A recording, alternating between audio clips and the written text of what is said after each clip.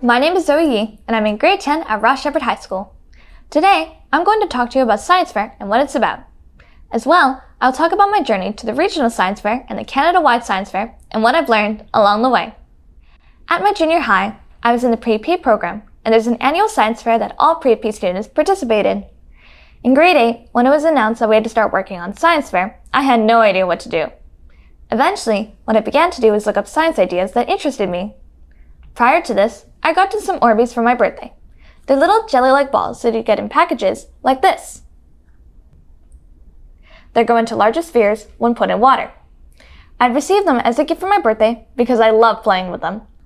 I was researching them out of curiosity, and I found a website that showed them being used in flower vases for decoration.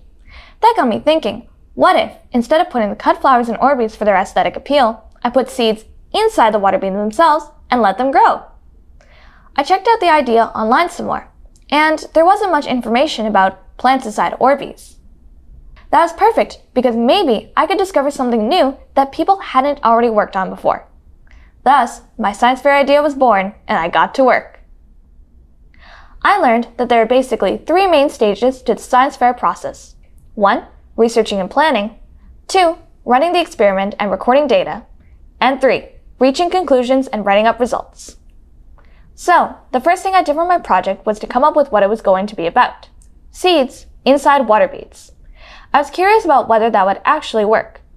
After I had a potential idea of what I wanted to investigate by doing experiments, I did some research online to see if any work or experiments had already been done in this area by others. Ideally, my question would be about something that didn't already have known results. I was thinking that if there were lots of existing results about growing seeds inside water beads, then I could adapt my question to be about some aspect of the idea that hadn't been explored before, or start looking for another idea.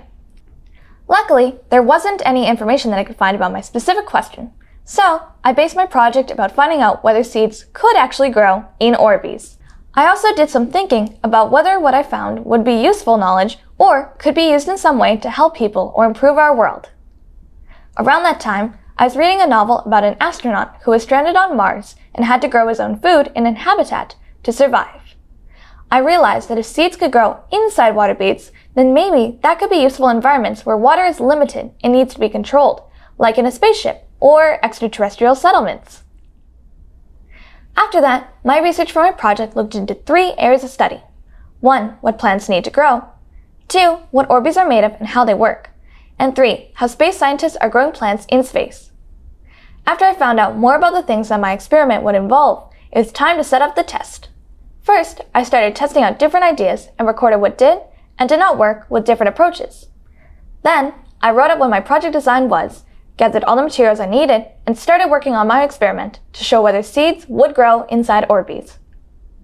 As I went along, I made sure to start collecting as much data as possible earlier on, so that I would have enough time to fix problems or change my experiment if things weren't working out. Also, I wanted to have enough results in time for working on the final parts of my project. Don't forget to observe and record data daily.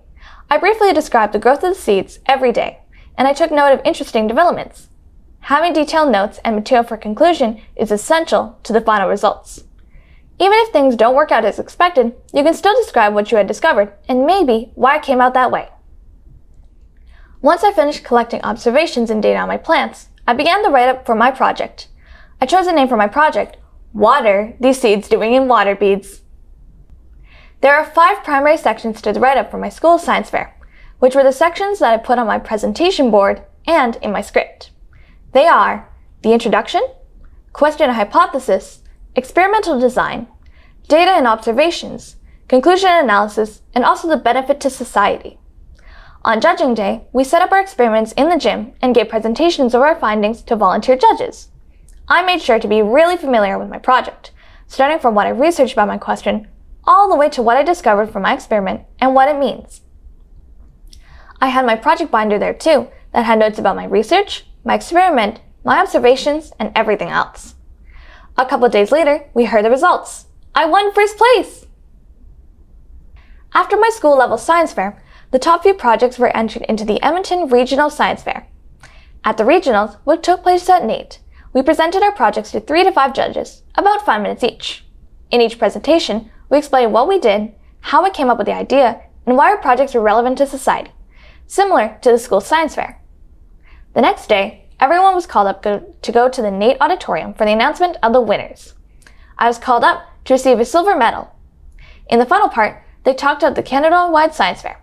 I was called as one of the members of Team Edmonton, and I'd be a participant in the National Science Fair in Fredericton, New Brunswick. I was super excited.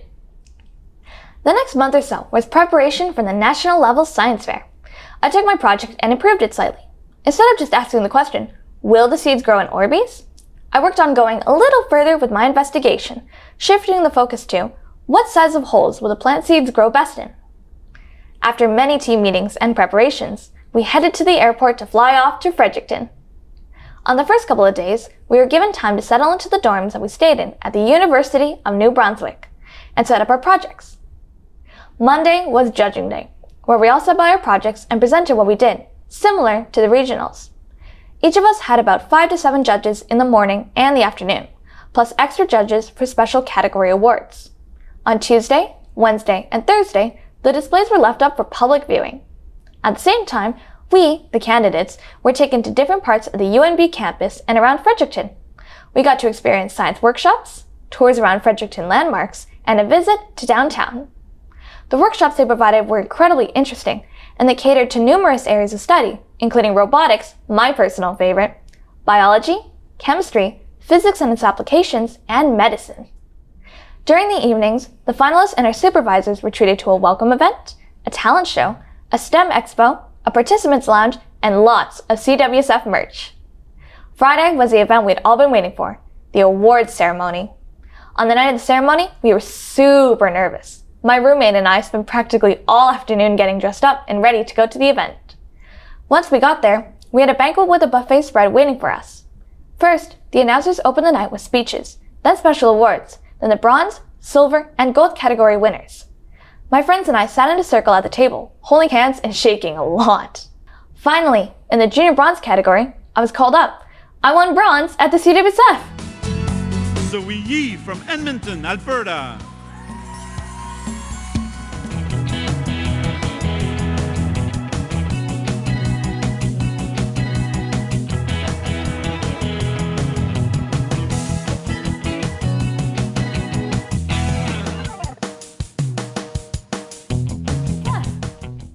Afterwards, there was a huge celebration that included hot chocolate, congratulations, a dance party, Mario Kart, and an overflow of fantastic food. And that's not where it ends. The next year in grade 9, I worked on a new project that used science fair, in which I extended my experimenting with seeds in Orbeez. I fixed sources of error and followed up on suggestions for improvement for my previous project, and I incorporated carbon dioxide for a new question. How would adding extra carbon dioxide to the Orbeez environment affect their growth compared to normal levels of carbon dioxide? I won again at my school's science fair, and I was registered again at the regional science fair. Well, then COVID shutdowns began, and the regional science fair was cancelled on the day right before it was scheduled to run. Nevertheless, I kept doing my project in hopes that we might go back to normal in time for a rescheduled science fair. Unfortunately, that never happened. However, Youth Science Canada decided to run a virtual science fair in place of the regional science fairs and the CWSF. They set up the YSC online STEM fair for us to display our projects. I took many pictures and videos of my experiment, and I documented my project from all the way back to the beginning. There are sections for uploading information and photos similar to the sections I would have had on my project display board. I also made a 1-minute video to introduce my project. Then, I uploaded everything to the project site, and then explored everyone else's projects. A couple of days later, I found out that I won a regional ribbon award. In the end, what I learned from the whole process is that science fair is about taking something that you are interested in and curious about, and seeing if you can experiment with and find out for yourself what actually happens. If you ever get a chance to do a science fair, go for it and have fun. You never know how far you could go with it. When I started my project in January of 2019, I never expected that I'd not only win, but go all the way to the Canada-wide science fair and even continue the project the next year. The key takeaway is that if you have a question or a curiosity, think of a way to test it out and go for it.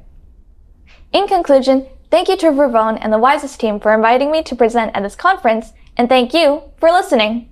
Bye!